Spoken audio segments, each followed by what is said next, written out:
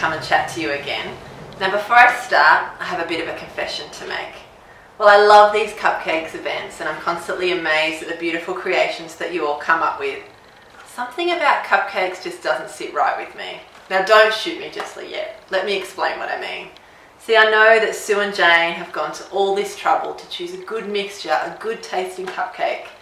And yet, if you ate them right now, they would taste completely amazing. But I wonder how many of you, like me, once you spend all that time cutting up little butterflies and dyeing the icing and getting these beautifully decorated cupcakes, it just feels like a bit of a waste to eat them straight away. So I keep them for a few days. I show them off to my friends and I take pictures of them and I post them on Instagram and I just enjoy their general beauty. And they make me happy for a few glorious days. And then I realise that it's probably time to eat them. So I pick up this beautiful piece of art and I take a huge bite, but of course it's gone stale by then and it doesn't taste good at all. And I throw the rest of them out and it's a waste, right? Its purpose is gone completely unfulfilled. I mean, was it meant to be decorative or was it meant to be edible? And I think, what was the point of it all? Why did I bother? I wonder if you've ever felt a bit like that about your own life, about your own purpose. What's this whole doing life thing all about? We work hard and we strive so hard, building good marriages, raising happy kids, getting promotions, keeping the house clean, getting the bank balance in the black. But what's it all for? What's the point in the end? And yet we can't stop the treadmill long enough to think about it because yes, the kids do have to be fed, and yes, the bills do have to be paid. And so the question remains unanswered. Our lives look amazing on the outside, but maybe just like a 2-day-old cupcake, they're stale on the inside and we're struggling to remember what the point of it all is. Well, my friend Alison was one of those people whose lives did look beautiful just like a cupcake. She married the love of her life, she owned her own home, she travelled, she had a job she loved, and she kept an impeccably clean home. She was fit and athletic, and at 29 her joy almost overflowed when she found out she was pregnant with her first child. However, towards the end of her pregnancy, she was discovered to have cancer.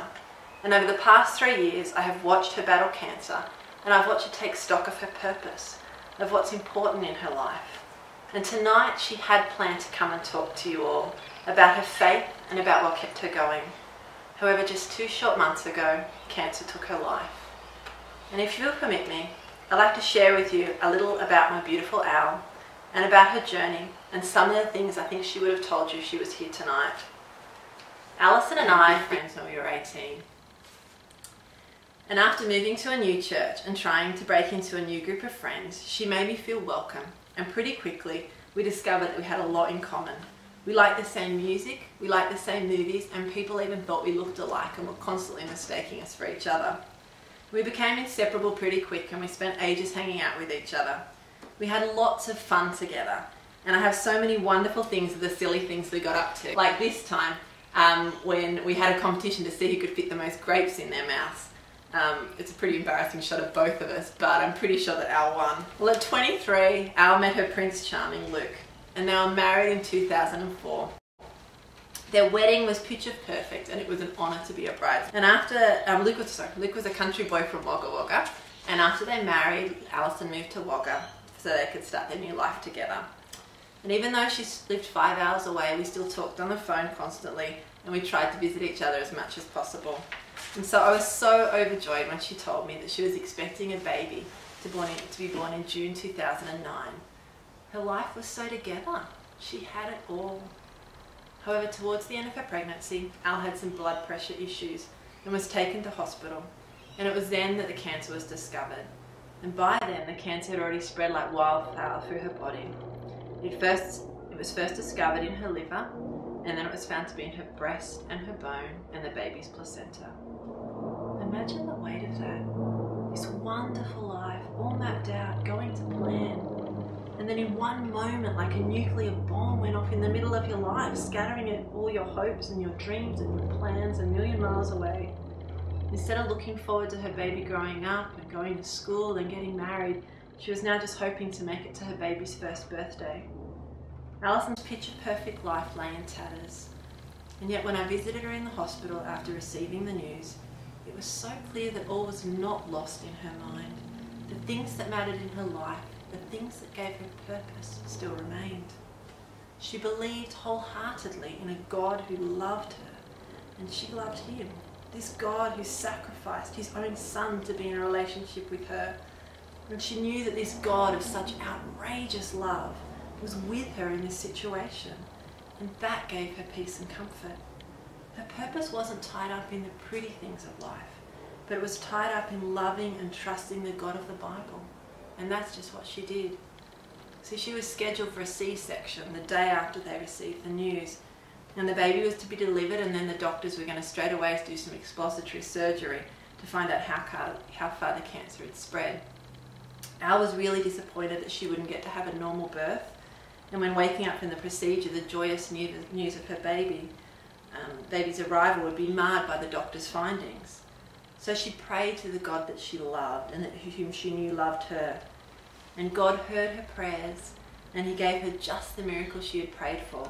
And Ella Jade made her arrival into the world 6 weeks early, but by completely natural labour in the early hours of the morning that the procedure was supposed to take place. And Ella was completely adorable and healthy, and in those early days in the hospitals we were filled with such joy and happiness as Alison thanked God for this precious little gift that she'd been given. And for the next 2 years, Al got on with normal life. She raised her precious girl, she worked part-time, she had chemotherapy and radio, she had pain, she lost her beautiful thick hair, and if anyone's watched anyone do chemo knows, it wasn't always pretty. But she kept up a pretty normal existence, and most of the time I forgot that she even had cancer. I was in Wagga a bit during this time, and people would constantly come up to me and ask me, how could Al do it? How did she keep going? How did she keep this normal life going while inside her body was growing this cancer? But Al wasn't some hero. She wasn't a superhuman. She told me again and again when I asked her why she wasn't a blubbering mess, that it was God who gave her the strength to keep going. He gave her the peace that meant that she didn't need to worry about what happened in the next 6 months or what happened in the next 6 years. But she knew that God knew what happened next and that he was in control. And all that she had to do was trust that he knew what was best. And trust she did. Often when we spoke of her cancer, she would turn the conversation back to God and his goodness to her, even in her illness. She relied on God heavily at this time. And true to every one of his promises, he saw her through the ups and the downs of a battle with cancer. Well, Ella turned 1 and then 2. And Al delighted in every day that she was given to be a mum. I was staying with Luke and Al in April this year while Al was having some chemo. And for the first time I got a taste of how really sick she was. She was regularly nauseous, walking was painful, and lifting Ella had become so painful that it was now impossible. And she was really, really tired. But she was still Al, and we had some really special times. And we had some opportunities in that month to talk about the hard stuff, about Ella's future, about her pain, and about death. Al was still praying for a miracle, and we both believed, and I still do now, that God could heal her completely if that was part of his plan. And we talked about what would happen if God didn't heal her. And she knew without a shred of doubt that God was real, and that he had been with her through every step of her journey. And she knew that he would follow through on the promises in his word, that if she did die, that he would take her to heaven to be with him, and that God would also take care of Luke and Ella. That's not to say we didn't shed tears. We did. But they weren't tears of utter devastation. They were tears with hope. And after that visit, things went downhill pretty fast. The cancer spread to Alison's brain, and despite some aggressive radiotherapy, she began to slip away from us. She was able to come home and be with her family, and even through the pain and fatigue, she was generous in giving comforting words and big smiles. Her last good day, where she was up and around and chatting and smiling, was on Ella's 3rd birthday. And after that, I was pretty much bedridden, until on the 3rd of June, she peacefully left this world, surrounded by the people she loved, to be with her God in heaven. Her battle with cancer and her death was so different from many other people's last days. It's been an agonizing time, and I miss her terribly, as any of you that have lost anyone would know. But there's something really different about Al's last days and her funeral. See, we were sad, but we were also at peace. For Alison had lived a wonderful life, but you couldn't see this by looking at a life from the outside. It wasn't her house, her husband, her job, or even Ella that gave her this life with substance. It was her trust and faith in Jesus Christ as the Son of God. She believed that this book contained the very words of God, and that is what made her life different. That is what gave her substance and purpose. And even now that her earthly life is done, these things are not. Have you ever thought about what your last days will be like? Now, I know that we're Aussies and we're not meant to talk about death, but when your best friends just died, you sort of can't help it. See, the Bible says that each of us will stand personally before God one day and give an account of our lives to God. What we stood for, what we did, and what we didn't do. Now, you would think on that day that my Al would coast right through with a pat on the back from God. I mean, she was a very good person. She was a devoted mother. She helped people in need. She was a wonderful, faithful wife and a fantastic friend. But God isn't looking for good people. He is perfect and just. And because of this sense of justice, He can't tolerate even an ounce of sin. Which means that we would all fail. Al would fail, you would fail, and I most certainly would fail. So how do we find a way to a relationship with God and an eternity with God, to a peace and trust in God just like Al had? Well, there's no self-help books, there's no money needed, and there's no trying just a little bit harder. See, it's all in one word, or one person actually, Jesus. See, Jesus says here in the Bible, I am the way, the truth, and the life, and that no one comes to the Father except through me. Jesus came into the world to tell us the way to God, but He also made the way. Jesus was crucified to show us the depths of God's love for us, to personally pay the cost for our rejection of God, and to overcome all the barriers separating us from God. And then God physically raised Jesus to life, opening the door for us to have a genuine relationship with Him and a real hope for life now and in eternity. That, friends, is the way to God. This is the only truth in the world that really matters.